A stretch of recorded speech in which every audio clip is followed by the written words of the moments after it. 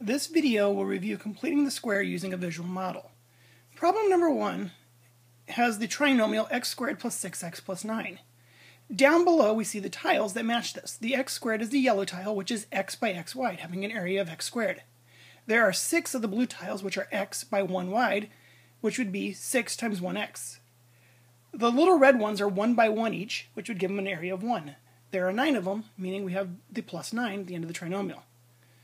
To start, we're going to group our x's. There are 6 x's, which means we can break them into 2 piles of 3 x's. We'll then line them up against the x squared. 3 of them will go to the right, and 3 will go below.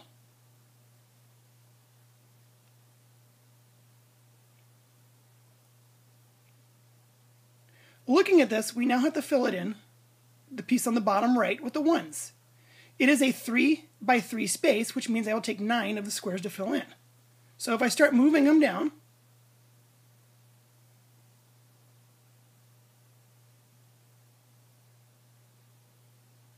and organize it, I see that I use all of my 1s tile to complete the square.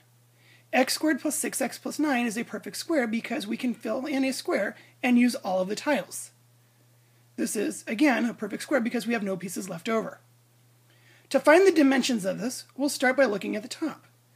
The top is x plus 3 wide. The side is also x plus 3. I can therefore rewrite the area as a product, which we'll later refer to as factored form, as the quantity x plus 3 squared.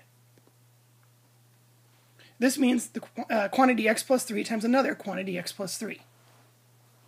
If we turn our attention to problem 2, we see that we are going to try making a complete square out of x squared plus 10x plus 29.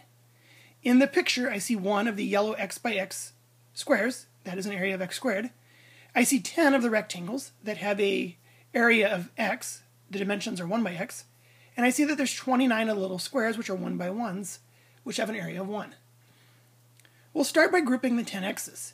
If we divide 10x into 2 piles, that would be 2 piles that are 5x each. We'll move 5 of them to the right, and we'll put 5 of them below. To fill in the missing pieces, we see that we have an area that is 5 by 5 wide. That will take 25 of the squares to fill in. We can make a complete square, but we have leftover pieces. The dimensions of the square are x plus 5 by x plus 5. That would be the quantity x plus 5 squared. However, it's not a perfect square because we do have those leftover pieces, which means we'll have to adjust the expression. I see that we have 4 tiles left over, so after the quantity x plus 5 squared, we'll just put plus 4. X squared plus 10x plus 29 can be rewritten as the quantity x plus 5 squared plus 4. To do problem 3, we see that we have 2x squareds, 2 of the yellow squares, 8 of the rectangles, 8x, and 12 of the 1s, 12 of the red squares. We'll start by spreading the x squareds out into equal piles. We have 2 of the x squareds, which means we'll split those up. We'll then divide the blue x's between the 2 x squareds. That means we can have 4 x's with each.